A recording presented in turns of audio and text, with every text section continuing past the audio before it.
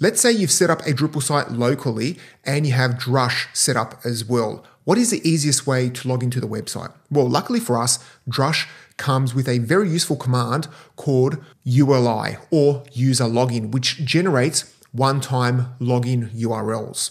So the command is simply drush ULI.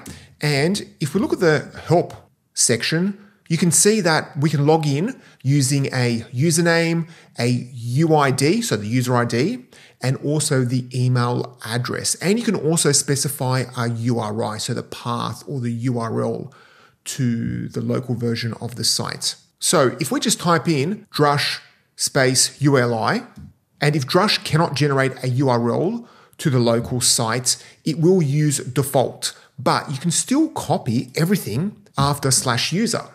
So if we copy that bit of the path and go to it, it will automatically log us in. Now, because we haven't specified exactly which user we want to log in with, it's going to log us in with user 1, so most likely the admin user. Now, to generate the one-time URL with the correct URI, all you need to do is type in --URI equals, and then the actual domain of your local site, and then hit enter. And this will automatically log us in using our default browser.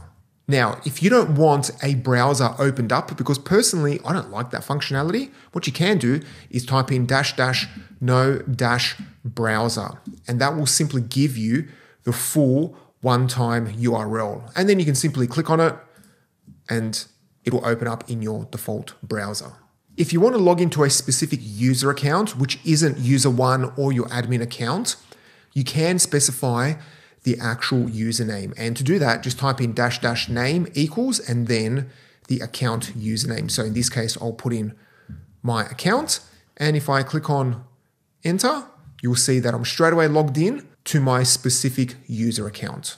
You can also log in using the user ID, which you can get from the URL and the user's email address. If you're looking for an easy way to log into user accounts on a local Drupal site, then make sure you have Drush set up and use the user login command.